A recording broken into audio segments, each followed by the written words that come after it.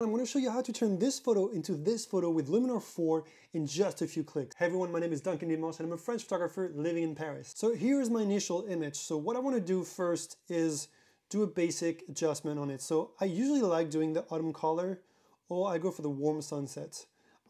Either one of those looks give me a good starting point. I'm going to try this one now.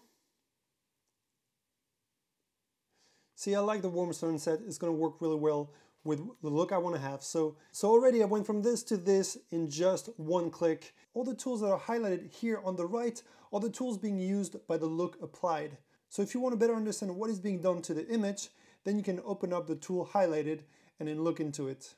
Now I'm going to make small adjustments to the image using the Essential tool. So I can go to Essentials, I'm going to go to Light, and I'm going to add a bit of contrast, just a tiny bit, not much. Shadows I think is fine. I'll lower the blacks a bit. But now let's get to the fun part. Let's go to the Creative tab here, and I'm going to go with the sky replacement, because as you can see here, the sky was definitely boring. So I'm going to replace it, and I think the one I like is the Dramatic Sunset one. Is the one I went with. And look what it did. We went from a super boring sky to quite an amazing image with a stunning sunset. So here's the before and here's the after. And once you have that, you can still make adjustments on the sky if you don't really like the look of it. You can flip it, but I like how the sun is actually rising or setting on the waterfall here. But I don't like the light hitting the waterfall like that, so I'm going to go to the sky global, and I already know that bringing down to around 20 is going to help with that. Here we go. I like it much better. And let's see, before, without the sky replacement, with the sky replacement. Huge changes.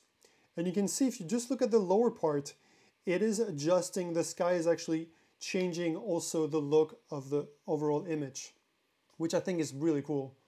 See here, you can relight the scene, so it's going to adjust the scene in contrast to the sky that you're going to be using. So I'm really happy with the image now. What I can do here is add some vignette. Usually I like doing that a lot. It does help, focus the image by adding some darkness around the image, as you can see here.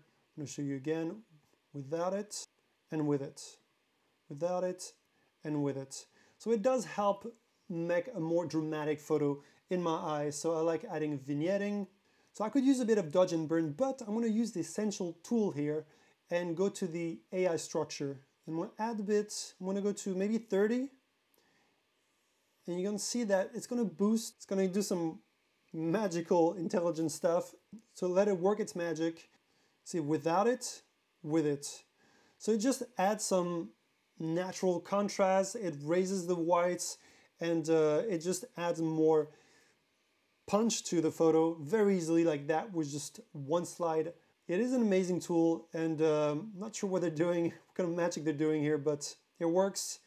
And there you go. Now all I have to do is get rid of this little mark here and this here, and I should be fine. For that, you're going to go to the Canvas tool here and click on Erase, and wait a few seconds because it will open up. And I just realized that Serge is standing right here taking a photo of this beautiful waterfall here. Serge Ramilly, he was the reason why I was on this tour actually with Luminar. And once it's open, all you have to do is make sure that it's on Add here. And what you want to do is click on this here. I'm going to click here. Voila. I don't see anything else in the shot that is distracting. I could erase those people here, but I do like the fact that because they're so tiny, it really shows how big this waterfall is. So I'm going to keep them here.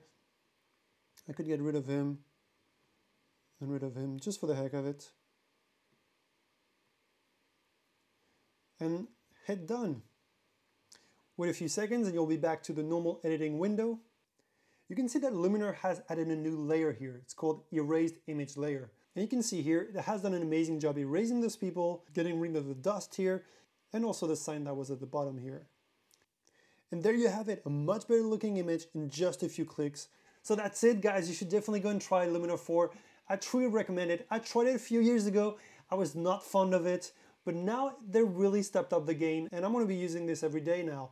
I'm a huge Lightroom fan, but this is definitely something that can do more, faster, and frankly better, I think, in a lot of ways. So I've personally never had to replace a sky for my work, but I can definitely see myself having to, in case, well, a client wants a certain photo at a certain time, and unfortunately I don't have a week to wait for the best sky and the perfect moment. So this could definitely help me in situations like that where clients really want a stunning image. And the fact that you can do it with one click with Luminar 4 is insane. It would take me much more time with Photoshop for sure. And if you want to purchase Luminar 4 and get a $10 discount, make sure that you use the link provided in the description below.